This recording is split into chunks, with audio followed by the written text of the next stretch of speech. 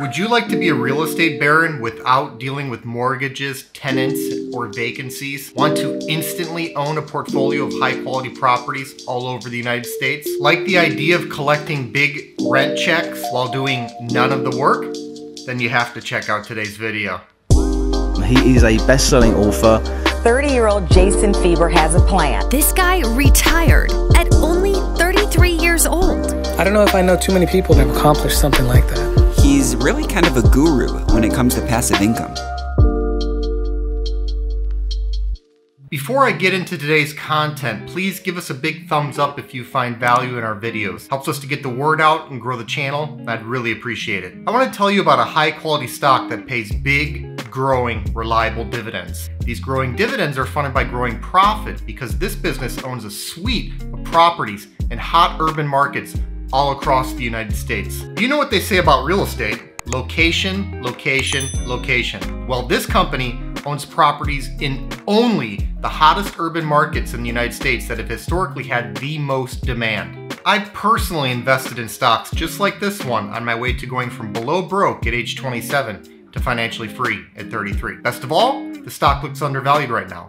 Price is what you pay, but value is what you get. Why is that important? Because buying a dividend growth stock when it's undervalued should provide for a higher yield, greater long-term total return potential, and reduced risk. With this in mind, I want to share with you an opportunity I recently came across in shares of Federal Realty Investment Trust, which appear to be trading at a significant discount today. Federal Realty Investment Trust, stock ticker FRT, is an equity real estate investment trust that owns and manages real estate in 8 major U.S. markets with a focus on shopping centers. Founded in 1962, their portfolio of over 100 properties features over 3,000 tenants, 24 million square feet, and 2,700 residential units. Their 8 markets are New York City, Philadelphia, Boston, Washington, D.C., Chicago, Miami, Los Angeles, and Silicon Valley. Washington, D.C. is their largest market by number of properties. As of December 31st, 2019, they had a 94.2% lease rate and an occupancy rate of 92.5%.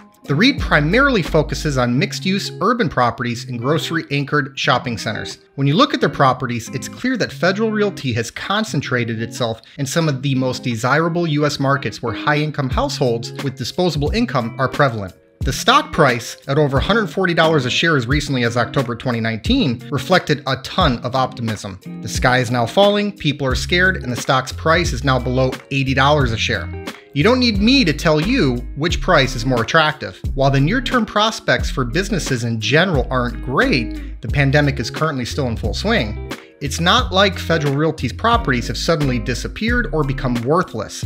Those properties will drive rental income for years to come, as well as dividends. Speaking of which, Federal Realty has one of the most impressive dividend growth track records in existence. The company has increased its dividend for 52 consecutive years. There are less than 30 companies in the S&P 500 that have increased dividends for 50 or more years. Federal Realty is the only REIT to have done so. The 10-year dividend growth rate is 4.6%, which is solid. Moreover, the much lower price has led to a much higher starting yield. The stock yields 5.6%. That's borderline insane for the quality here. For perspective, the stock's 5-year average yield is 3%. We're talking about a spread of 260 basis points. The payout ratio at 67% of trailing 12 months funds from operations per share is on the conservative side for REITs, indicating one of the more safe dividends in all of real estate. However, that payout ratio is a backward-looking metric, and Federal Realty, like pretty much every other REIT, has been suffering and collecting far less than 100% of billed rents. The company recently announced that it has collected less than 60% of May's billed rent, ahead of April, but still not great. On the other hand, this is no news, and the near-term issues have pushed the stock's valuation down significantly. This isn't the super safe dividend that, say, Microsoft Corporation offers, but you're also getting that high yield. Looking at business growth, Federal Realty grew its revenue from $545 million to $936 million in fiscal year 2019. That's a compound annual growth rate of 6.19%, which is great. However, we have to keep in mind that a REIT is legally obligated to pay out at least 90% of taxable income in the form of a dividend, limiting the amount of capital it can retain to fund growth. A REIT typically issues debt and shares to fund growth.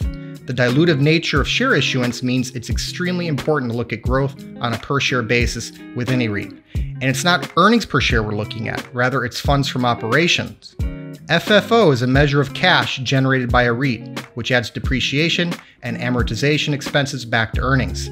The company grew its FFO a share from $3.90 to $6.17 over this 10-year period, which is a compound annual growth rate of 5.23%. FFO a share almost kept up with absolute revenue growth. I think this is a very reasonable rate of per share growth, especially when you're pairing it with that starting yield of over 5%. Looking forward, CFRA believes the REIT will compound its funds from operations per share growth at a rate of 15% over the next 3 years. I almost wonder if that's a typo because there's nothing indicating that the company will be able to muster that. Federal Realty has one of the best real estate track records you'll find, there's no question about it. However, the pandemic has been a severe headwind. Rental collection has been challenged like never before, and I think that will weigh on results for years to come. I wouldn't expect much, if any, growth over the next few years. But as an investor who's always thinking about decades into the future, I think Federal Realty is positioned about as well as anyone in real estate. And they simply don't need to produce heaps of growth to produce acceptable total return. That's because the yield, relative to the rate environment, is so high. The big question, though, is the sustainability of the dividend, at least in the near term. And that will play out over the next 6 to 12 months. Moving over to the balance sheet, Federal Realty has one of the best balance sheets in the entire industry. They have $4.3 billion in total liabilities against $6.8 billion in total assets. It's an A-rated balance sheet, sporting an A- from Standard & Poor's and an A3 from Moody's. And with no tenant comprising more than 3% of annualized base rent, their balance sheet risk has been managed well. There's a lot to like about Federal Realty, especially if you're looking for more exposure to real estate. It's one of the highest quality REITs out there, yet the stock has been beaten to a pulp. This has created a rare opportunity in terms of valuation. Of course, there are risks to consider. Regulation, litigation, and competition are omnipresent risks in every industry. Real estate is highly cyclical. Tenant health and demand for real estate are dependent on the broader economy. With a recession upon us, real estate demand will be depressed in the near term. As a REIT, due to the capital structure, they must consistently rely on external funding. This can compound problems in recessions, since the return on equity issuance when prices are down is often much lower. And Federal Realty has concentrated itself in a way that many other REITs have not. Their markets have historically been among the strongest in the United States, but a near-term flee from urban centers will put stress on demand. Even with these risks in mind, Federal Realty still looks like a promising long-term investment. And with the 40% year-to-date drop in stock price, the valuation makes it look even more promising. The stock is trading hands for a price to funds from operations ratio of 12. The P to FFO ratio is analogous to the more common PE ratio. That's incredibly low for a quality business, and it's obviously well below the broader market's earnings multiple. We can look also at straight cash flow. The stock's price to cash flow ratio at 11.9 is almost half that of the stock's 3-year average P to CF ratio of 20. And the yield, as noted earlier, is significantly higher than its own recent historical average. I valued shares using a dividend discount model analysis. I factored in an 8% discount rate to account for the high yield and a long-term dividend growth rate of 3%. That dividend growth rate is on the very low end of what I normally account for, but I think this is a case that warrants that kind of caution. Federal Realty's dividend growth was slowing even before the pandemic. The last dividend increase was about 3%.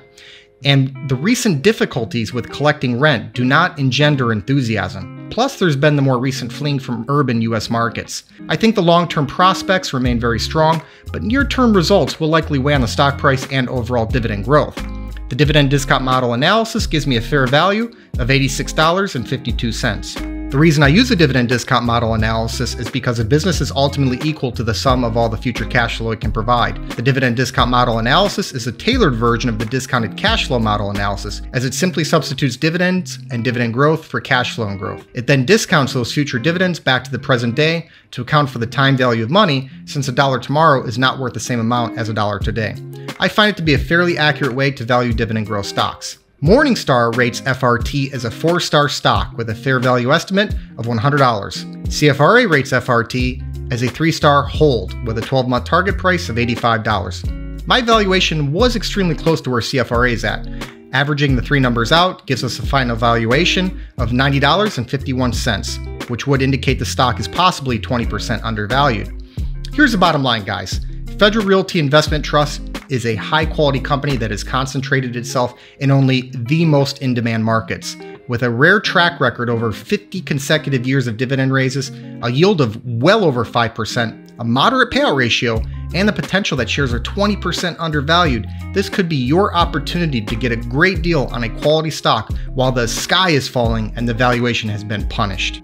Thanks so much for watching. I hope you enjoyed today's video. Give us a like if you did, and let us know in the comments what you think about this stock. Please make sure to subscribe to the channel and ring that notification bell so that you don't miss out on new content. Also be sure to check the description box below for some important links, including the link to my personal stock portfolio. This six-figure portfolio, which I call the Fire Fund, generates enough passive dividend income for me to live off of. It allowed me to retire in my early 30s. I've made my portfolio entirely accessible over at Patreon, and I also post alerts over there whenever I buy or sell a stock. I put my money where my mouth is, and I'm often invested in the same high-quality dividend growth stocks that I make videos on. Over the years, I've heard from thousands of investors who have been profiting from many of the same exact stocks that I own. So if this sounds like something you think you could benefit from as well, check the link in the description to see my portfolio and start getting my buy and sell alert. I'll see you next time.